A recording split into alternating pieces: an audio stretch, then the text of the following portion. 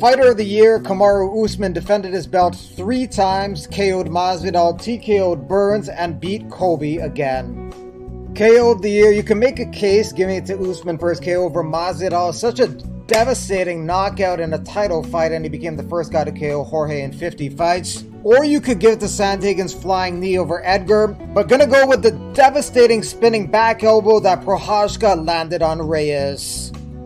Fight of the Year, you can make a strong case for Volkanovski versus Ortega, but gonna go with Gaethje versus Chandler, which was a wildly entertaining scrap for the entire 15 minutes.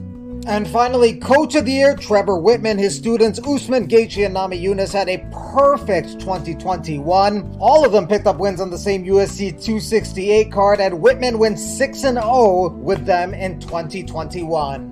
Thank you for watching MMA Digest. Like and subscribe to keep up with everything MMA.